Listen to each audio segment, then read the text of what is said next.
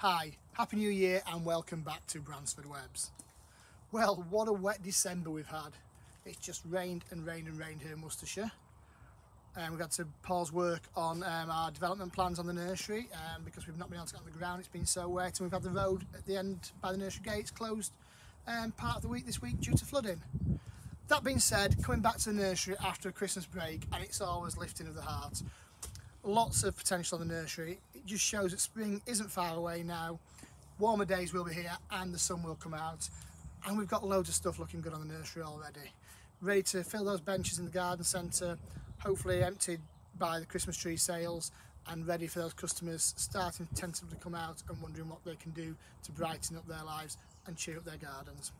So I'm down here on a field called Lower California with a tunnel of Hellebore Glenda's Gloss behind me. As you can see, it's all absolutely loaded in bud and flower, looking stunning.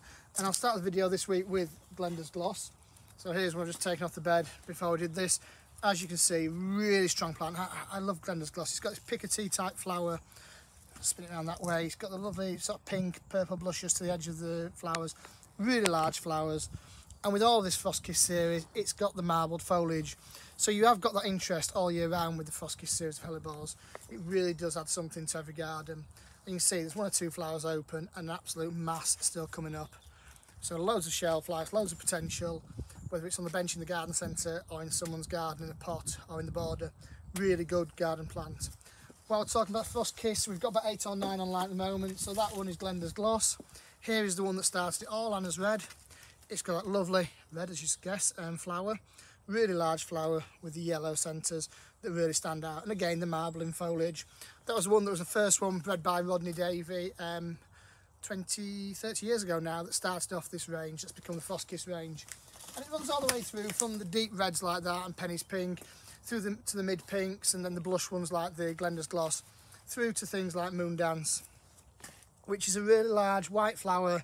And it's got a cup-shaped flower to it as well, so it's really, really nice. And probably more marbling on the foliage of this one than there are on some of the other varieties too. So that's the Frostkiss series. Look out for that on the availability list. A couple of other Hellebores we've got online at the moment that look lovely is Bijou. So, as its name suggests, it's nice and compact. Loads of bud coming up on it too. You can see them coming through all the time. But look at that flower. It's almost like someone's painted it. It's got a lovely purple speckled flower. Absolutely delicious. So that's Hellebore Bijou. And the one that the sales team are loving at the moment is Painted Bunting. So a bit like Glenda's Gloss, but sort of supercharged Glenda's Gloss. It's Painted Bunting, it's got its Picotee-like flower, loads of veining on there, you see on the back of the flowers too. More upright in its habit, loads of bud coming through from the base too. So again, good shelf life, good impact for people coming in to see something fresh in the garden centre at the moment. As you'd expect from us at the moment, we've got Hebes online as well. So first of all, we've got Hebe Caledonia. One of the toughest of the range. It's got this lovely sort of red stems to it, and the dark foliage, it just turns red as the new growth comes out. Really strong variety, and flushes with massive purple flowers later in the year. Also, we've got online, we've got Purple Shamrock for its foliage colour, and if we get some cooler nights, which I think are in the forecast for the next week or so, this will really redden up on its tips. These will go sort of pinky red on the new growth, and it'll look really impressive and really stand out. And again, a great garden variety. I drive past one of these in a wooden barrel in one of the local villages near where we live, and it just astounds me every year how good this looks as you get into sort of February and that colour flushes through on it. And then the other Hebe to show you this week, plenty more to come, don't worry, over the next few weeks, is Silver Dollar. Again, really robust variety, really strong, will stand the cold and will look really good in the garden centre, and again benefits from the cold. So this under cold glass at the moment, but we've not really had any frost to get the colour coming. So as we get the frost over the next week or so that are forecast, hopefully this will just start to flush through and pink up, and it'll go into this lovely, you can see on the label, really pink flush, and that contrasted with the cream and green foliage really stands out. So that's Hebe Silver Dollar. A bit more topical seasonal colour at the moment as well, of Primulas. So the range is changing each week, so keep a close look on the availability list. But you've got Woodland Rose here, which is a lovely variety. Loads of bud coming through in the centre, that lovely pink variety. And then you've got Everlast. So Everlast is a hybrid version of the native Primrose.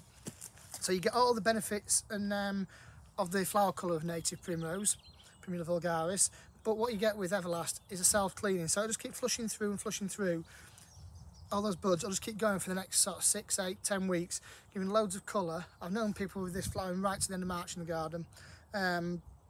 Loads and loads of colour on it, and keep flushing and just grow over the old flowers, so you don't need to keep deadheading it and keep freshening it up. It just looks after itself, and it's completely hardy as well. So a vast improvement on the native primrose, but with the same effect in the garden.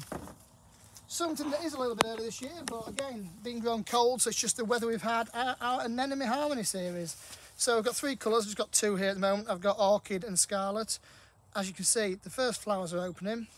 I'll just put the Orchid one down, get Scarlet. You can see more and more are coming up from the base all the time. And again, these continue to flower right the way through the spring. But something early, something looking good, something different colour at this time of year that isn't a primrose or a hellebore.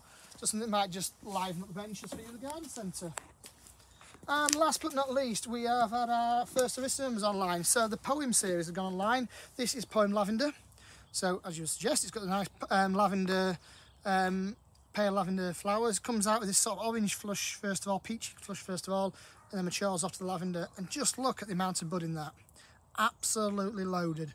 So the first flowers are out, and it's just got so much promise. And that's what I mean about this time of year. There's so much promise on the nursery and what's looking good. And then the sister plant to Poem Lavender is Poem Lilac. Just that darker, slightly darker flower colour. So I put them side by side, you can see. So they work really well together, whether it's on a bench or whether you put one or the other, gives the alternative. Slightly broader leaf on lilac, but again, absolutely masses and masses of bud.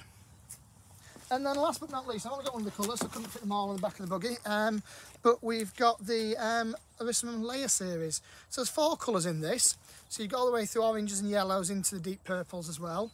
And this one is Lemon Glow, so you can see it's glow because it does look like it's glowing.